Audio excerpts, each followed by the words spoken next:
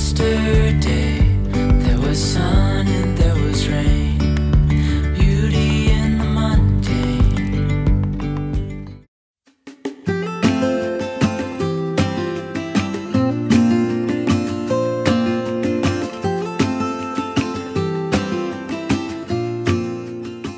Hi guys, welcome to my channel. If you're new here, my name is Hannah Olson and I love posting about motherhood, homemaking, and homeschooling topics. I live in Minnesota with my husband and our 3 kids, and today I wanted to share with you how we organize our apartment toys. So when I say our apartment toys, we live in 2 locations throughout any given year due to my husband's job. So these are the toys, and this is the way that I choose to organize our toy collection here at our apartment. I try to keep it pretty minimal. We're not minimalists by any means, but I definitely try to keep it simple so it's more manageable for all of us. So now I'll walk you through our main categories of toys here at the apartment and how we sort and organize all of them. So this is just a 6-cube organizer that I got from Target a few years ago or a couple years ago, and it has held up really well for us. As you can see everything that is in the bins here. I prefer it that way. I think it helps the kids know where to put things when they're cleaning up, even though it does make things look a little more busy. So it's kind of whatever your preference is for that. I think that if we keep it pretty well organized like this, even though it looks a little busy, it still works out just fine for our family. Okay, I'll just start going from left to right to show you everything that we've got here. In this soft basket from Target, we've got a little build your own or construct your own remote control truck set that Soren got from his aunt. So that's super fun. I just keep it in this little basket so he can dump it out and use all the parts for that. Then over here we've got this cute little coin slot box. So it's just a little drawer and you put this wooden coin in. Super, super fun for like toddlers and babies. But my older kids, like Sophie and Soren, who are 5 and 3, they love playing, you know, pretend or make believe. These are coins, these are all sorts of things when they are pretending. So I've just kept this out. I've kept this around, and soon, before we know it, Svea will be using it to mail little coins in the slot. We've got these little plastic play cups, which are so fun for stacking and pretending with. Soren got this from another of his aunts for Christmas, and he loves it. It's just these little, it's like a mini tool set and all the different screws and stuff you can adjust. He loves playing with that. Okay, then down here we've got one of our main categories of toys, which is our Magna-Tiles. Those are a huge favorite in our family. The kids pull these out and play with them all the time, especially Soren. We have multiple sets of Magna-Tiles in here from various Christmases and birthdays. That's kind of a go-to toy for us. So actually, our family lives in 2 locations throughout every year, and when we move back to our house, this is the apartment, of course, when we move back to our house, I do pack up Magna-Tiles. That is a category of toys that comes with us. And then moving up here, we've got a sturdy set of, well, they're well loved too, of these cardboard cubes, kind of open cube containers. The kids use them as containers, or they can make a tower or stack with them, all sorts of things. We've got a mailbox, which is great for pretend play. This was from my grandma for Sophie and Soren. We've got nesting stars. These are really fun for the kids to play with too. And then over here we've got our container of, or our collection of hex bugs. If you haven't heard of hex bugs, they're like these tiny battery operated bugs. Soren has saved up, this is his broken scorpion, but he saved up with his penny reward system to get various hex bugs. These run around, they're really, really fun, kind of creepy if you don't like insects very much, but so fun, especially if you make a little container or track or house for them out of Magna-Tiles. And then coming down here, we've got our random toys bin. This is what I call our random toys bin, and the kids know it as that for when we are cleaning up. So I'll show you what's in here, even though it is random. So our random toys bin has things like this little guy, which is like a finger puppet. I've got this keys and locks set that Soren really likes. He's really into keys and tools, you know, things like that right now, so he's really enjoyed these. We've got Soren's little wooden pistol and holster that he got from a historic festival that we have in Minnesota here. Here's a cute little wooden dog that you can pull, and this is something Soren got a long time ago, but the kids really still enjoy pretending it's a pet of theirs. Then we've got this apple and worm. You can see the worm on the end there. It's one of those string lacing things, really fun. We got this from a thrift store and the kids like it. Soren's really into knots right now, so he tied knots in it. I'll have to work on those. We've got this fun wooden camera that we've had for a long time. Some little foam balls that came with a slingshot set. This is Soren's measuring tape, one of those Pop-It bracelets.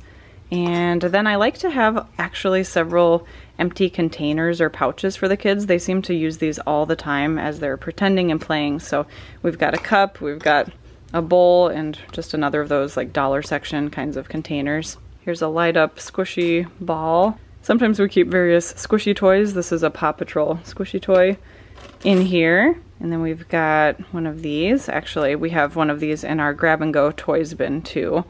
Another measuring tape and a koosh ball. And then Soren has really enjoyed collecting these Eric Carle. It's actually a matching like memory card game set, and we lost the box long ago, but Soren has always loved these, and the kids just pretend these are all sorts of things.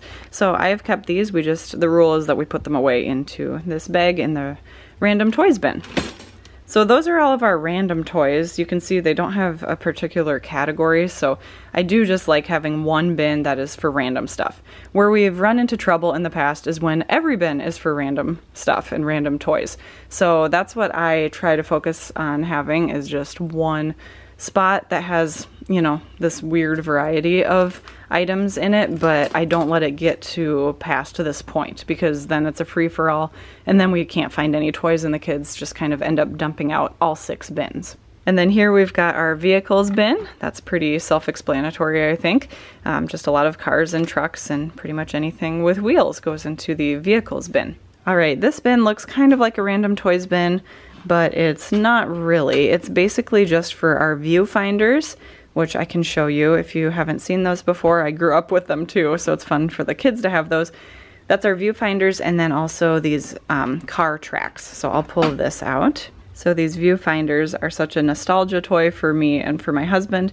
Oh, I guess it's called a Viewmaster. I don't know, I've always called it a viewfinder, but you just place this little film thing, I don't know what to call it, a film strip almost, in it, and then you view it. That's why it's called a viewfinder, and you press down the little lever on the side and it rotates to a different animal or something. So it's really fun for pretend play as well as just entertainment. And then for Christmas last year, I got Soren a bunch of these orange, I guess, Matchbox car tracks. This one has a little jump, but mostly they're these flat pieces that hook together pretty easily. And we have stairs here at our apartment, so the kids like to run their cars down the stairs.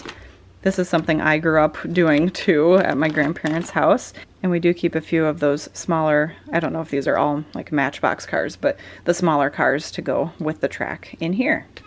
Next we've got our medical kits. We have 2 now because this was one we got from the zoo. It's an ocean veterinarian kit, and then our regular doctor's medical kit. I will try to link this one below in the description box if I can find it. It might be a combination by this point of 2 different medical kits we've had over the years, but anyway, medical kits are such a fun pretend play item for kids, so we love keeping those in here. And then another main category of toys for us is Schleich animals. So that's a German brand, I believe, that is just these hard animal toys.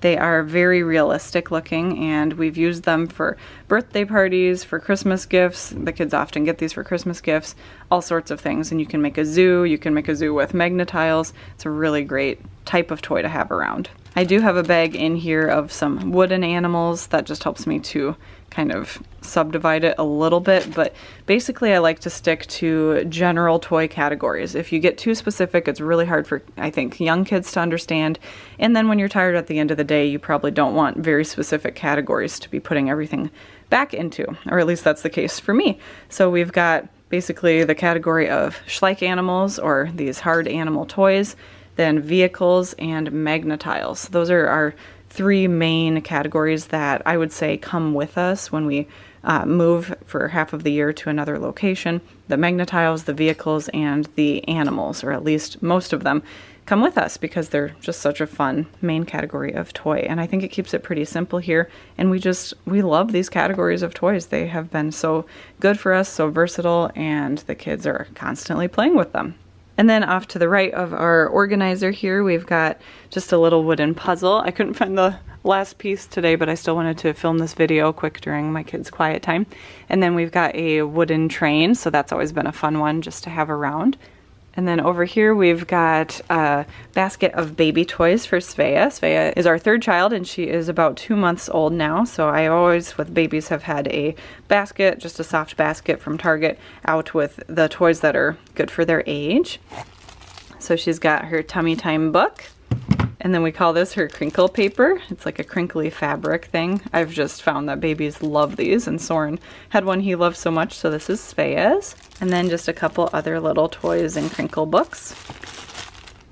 This is a little book set from, it's called Paper Pie now, but it's Usborne books. So yeah, even Svea has her little toy area. These are called Logoberg blocks, and they are they're like more, I don't know, more options than Lincoln Logs. So I'll show you real quick. They have notches in them, and then this booklet here has some ideas of things you can build. So this was a Christmas gift from my parents for Sophie and Soren.